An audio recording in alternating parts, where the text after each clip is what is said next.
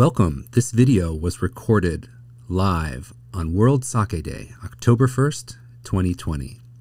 It is a replay of one of the many sake presentations and panels that were live streamed at Sake Day USA, an online sake festival and fundraiser benefiting the American Sake Association, a 501c3 nonprofit organization. The purpose of our nonprofit is to develop approachable and easy-to-understand sake education materials, as well as to provide affordable access to sake tastings and interactive events. If this presentation was of value to you, please consider a tax-deductible donation to the American Sake Association. To donate, please scan the QR code on the screen or visit our website at americansakeassociation.org. Thank you. Enjoy the video and kanpai. Hello, everyone. It's a pleasure to be here. We've got a really interesting discussion that we're excited to have with you. My name is Brian. I'm Brandon. Happy Sake Day. Happy Sake Day. Go for it. Okay. All right. So today two things I'm going to do. I'm going to try and figure out how to share screen. Oh, I did it. I'm going to share this screen. Don't be overconfident. I know. I have to do, what else do I have to do? Share. I have to use the button. Okay. Share my screen. Okay, so it's this more seminar-like, but today I want to talk about citric acid-producing kojis and how you might involve those in sake brewing. So this talk is a little bit about science. I've got some examples of sakes that involve citric acid koji. We're going to talk about food a little bit, and then I'm going to end on some resources. So if you are just a cook at home and you want to involve citric acid koji in your hobby, I've got some resources for that. So I know probably the whole crowd knows this, but let's just review what koji is. So koji is obviously an ingredient in sake. It's responsible for some of the flavor and aroma of the final sake, and most importantly, it's where the enzymes come from that make fermentation in sake possible. Specifically, we're going to be talking about amylases in this. So koji is a fungus, and it's in the family Aspergillus. So Aspergillus is a huge family of organisms. It has food and beverage and industrial uses around the world, but today we're just going to talk about three kinds of koji. So I'm going to talk about the difficult names first, and then I'm going to make them easy. All right. So the first koji we have of our three is Aspergillus oryzae. There's also Aspergillus luchuensis. That's a new name. The old name was Aspergillus awamori. So if you see awamori, just know that it's also this luchuensis. And then there's a mutant of this koji called Aspergillus luchuensis kawachi. So this is an oversimplification and not a complete list, but oryzae is what's used mainly for sake and amazake. Luchuensis is what's used in awamori. You can see where its old name came from. And then kawachi is what's used in shochu.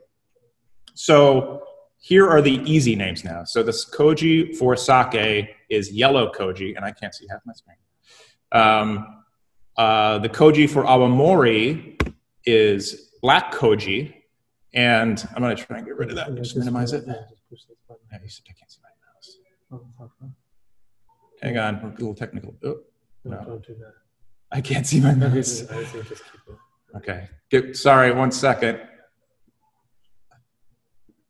Oh, I messed up. We're on yellow. Okay. Anyway, I'll just guess what's over there. I went through this a few times. So awamori is black, and then shochu is white. So where do those color names come from? Well, you would think that yellow would look yellow, and it kind of does. This is the koji tane that we use a lot here. Comes off kind of green to me. When you grow it, it's white.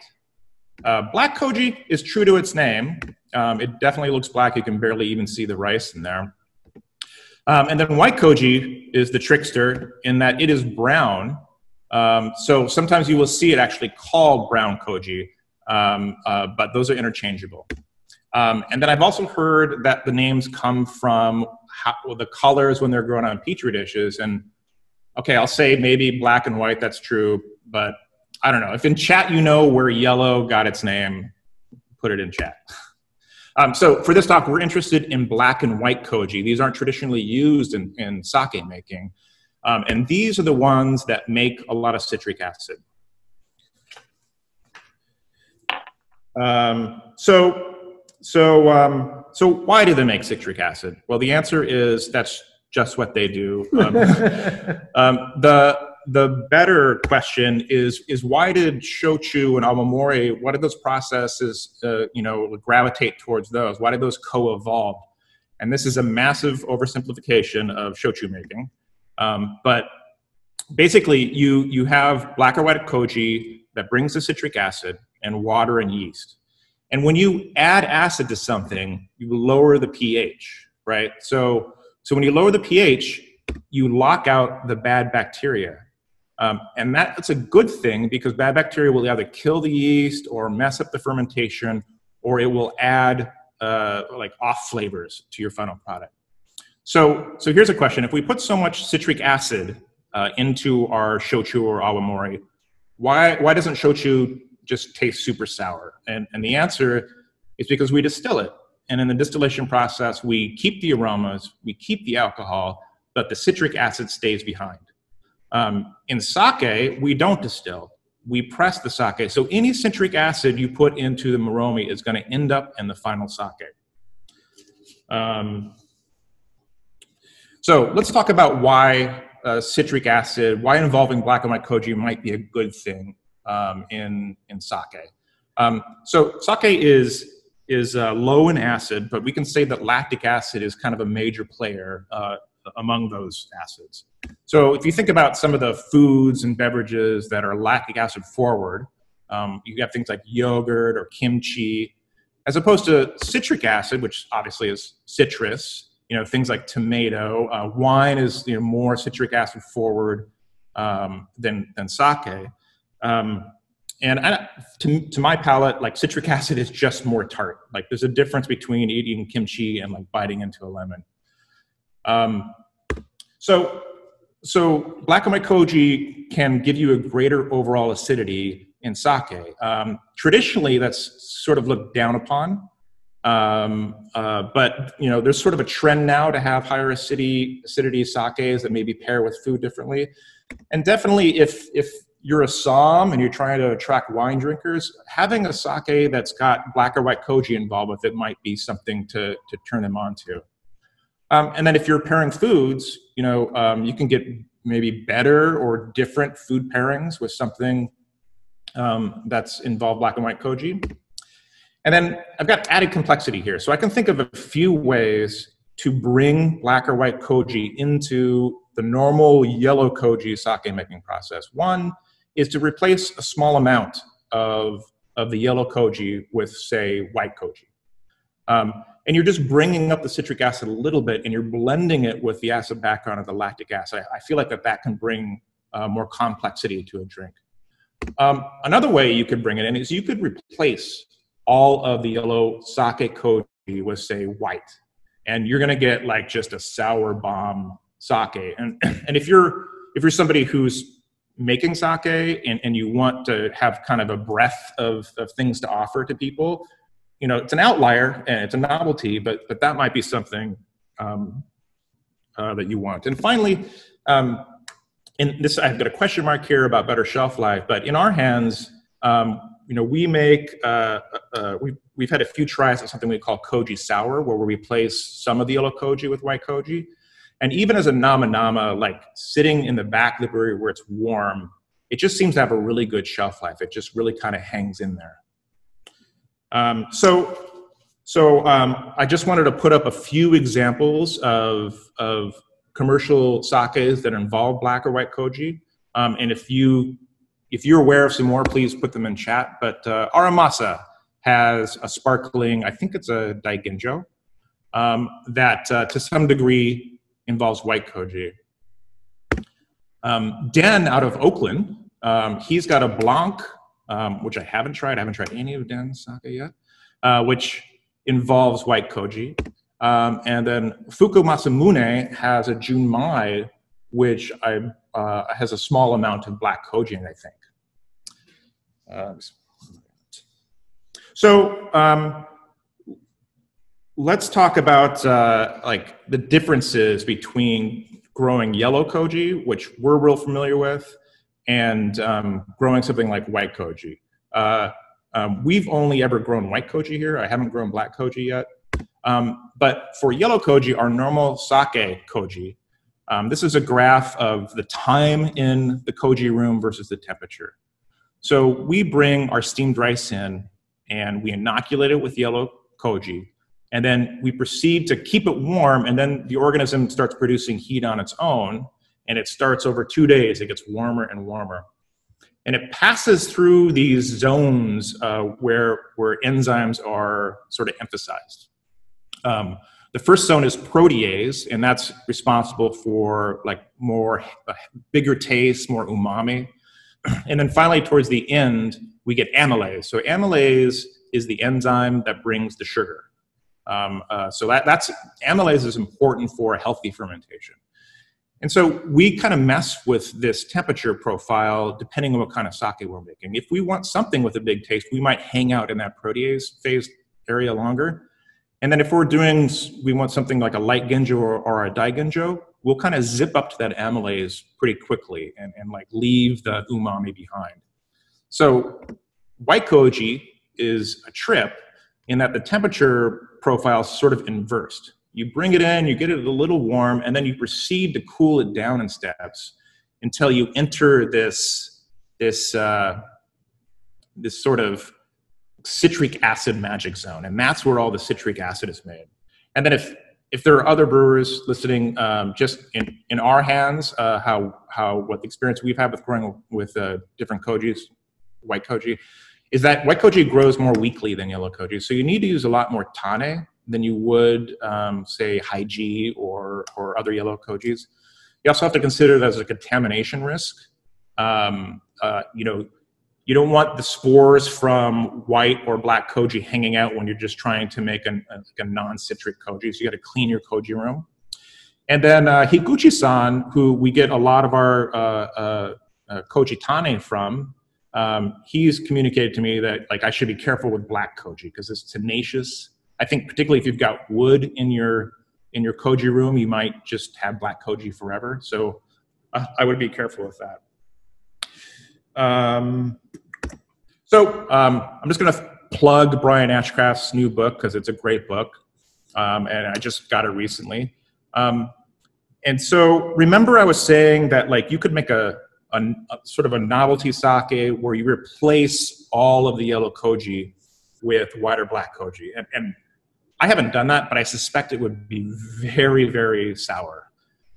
So it turns out Iki Kame has a sake where they have replaced all of the yellow koji with black koji, which I believe is even more citric forward than white koji. Yet it's not a sour bomb. And I can't even read the quotes here because it's covered up. But this is the president of the brewery, and he's saying that like if you hold back the acidity, there's a chance that the enzyme balance might collapse and you won't get a healthy fermentation. So he's saying that you need real precise control of your humidity and temperature with that.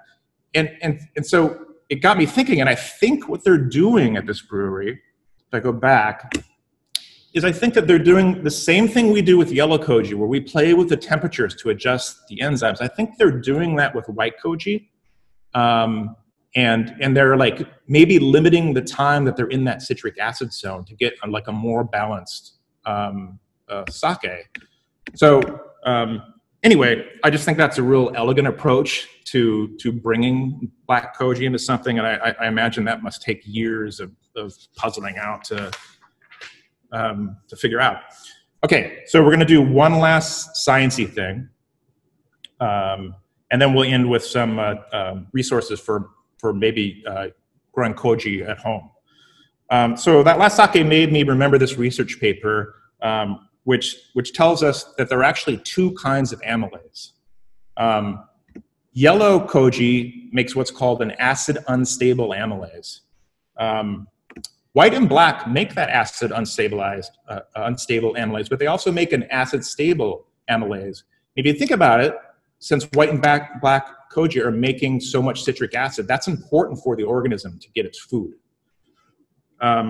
So this just brought up questions for me that I don't have the answers to. But if you think of a spectrum of pHs, where lower pH, more acid on one end, and higher pH, less acid, more like regular sake. I'm just curious, do the acid-stable amylases only work down at the low end, and the unstable ones work at the upper end? Do they cross over? Is there sort of a sweet spot? So in the times that we've incorporated white koji into our normal sake process, I've done it where the first and second edition use white koji, and then I bring in normal sake koji. And it's amazing because when you do miso koji, the first edition, the pH that's very, very low pH. But this method turns out to have a real healthy fermentation, and we ended up where we want to. So I don't know, if you're going to brew with this, I just think it's something to think about if you incorporate black or white koji. And I think making sake outside of Japan, sometimes you think you're stumbling across something new or you have a new concept, but we're probably reinventing the wheel, and there's probably papers in the Brewing Society of Japan that talks all about this, but it's new to us. Okay, so I want to finish by talking about a couple books. Probably many of us have seen this Noma Guide to Fermentation. I think this got a lot of people into koji around the world, especially chefs. Recently, Rich and Jeremy put out this great book, and both of these books, dedicate a little portion to talking about black and white koji. They also have resources about where you can buy the supplies you might need. That you don't have to buy a brewery size amount of tane. And then lastly, I want to mention this book, which is new. You can pick it up on Amazon or your non-corporate bookstore if you want. But Nakaji, he's put out just a simple little guide to make small amounts of koji at home. And he's got a real good pictures of step-by-step ways to do that. So if you look at any of these resources, you can at least cook or make sake at home. So I didn't have time to go in as deep as I wanted to, but if anybody has questions, they can email me at brandon@brooklynkura.com. And now we're going to try and figure out how to stop sharing the screen. I know I see it. I can't see my mouse. Oh, we did it. No, you didn't. No. You just clicked on it. Oh, there we go. Nicely done, buddy. Oh, thanks. Very well done. And also You very managed to proud open you were able to stop sharing your screen and get through the whole keynote on your own. There were a couple of questions in the chat that were great. One of them you just answered about koji, but John Puma has a question for you that somebody asked. So somebody else in the chat had asked a question, not specifically about the koji, but with regard to number 14, they're asking if they should be opening it soon or if it's something that would be interesting to age. Our Ginjo number 14. The answer is both. We've had a lot of people start aging our namas. And we do a little bit of that here. So yeah, they change with time, and particularly how you store them, like at what temperature. And they go through an evolution, which is pretty cool to experience. Nice. Awesome. So the other question you actually answered, it came up in the chat, but you answered it in your fantastic presentation about utilization of multiple kojis. So Tony got his question answered. So that's fantastic. Oh, yeah. So with your experience of now playing around with these different kojis, without possibly black at the moment, Are you happy with the results? Is this something you want to continue playing with? Is this something fun that we'll get into spring sakes or different releases during the year where you want more citrus? Yeah, I mean, we're playing around, like particularly with white koji in a variety of ways. Like if you come into the tap room, you can taste koji sour, and that's obviously got some citric aspect to it. But we're working it into things we hope to release eventually. Yeah, Chris, I'd say one of the reasons why we started Kurikan, the subscription service, is really so that we can do that small batch kind of experimentation and present it to some of our best and most engaged customers. And so you'll definitely see next year some riffs with different like combinations of koji coming out through Kurikan. And that's a way for us to also get real-time feedback and think about whether or not we need or want to make something larger scale for distribution. Awesome. A quick question that just rolled in. Which level of acidity are you aiming for? Like when it's not quite wine acidity, but are you trying to get that high, or where is your goal in that sense? Yeah, I mean, I think like we're doing a lot of experimenting. So we're seeing where things go and figuring that out. And we're going to an acidity level that we like, and like people that come in like. So we don't like put any real constraints on it. Awesome. I see 2 glasses in front of you. I mean, I'm guessing that's for us to compile, or are you going to tell us a little bit about what you're... So we'll compile. I mean, we just are starting to prepare some bottles for the next 3 months of Kurikan. Because of our friends in Minnesota, Blake Richardson, we were able to get access to some omachi. And so in the coming months, we're going to be sharing with Kurikan, and then on our website and our tap room, 100% omachi sake, and that's koji and kakamai. So we're going to have a sip of that, and we can say kanpai together. Yeah, so this is omachi from Isbell Farms in Arkansas. And then we used a real neutral yeast to try and bring out the, like we want to get to know American omachi. So this is the first time we've brewed with American omachi. Kanpai, guys. Kanpai. Kanpai, everybody. Well, hold on. Kanpai before we're ready.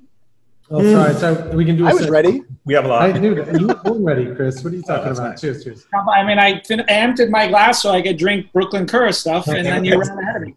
Anyway, again, thank you both very much for sharing this information with us. These guys make some really, really fantastic sake right here in New York.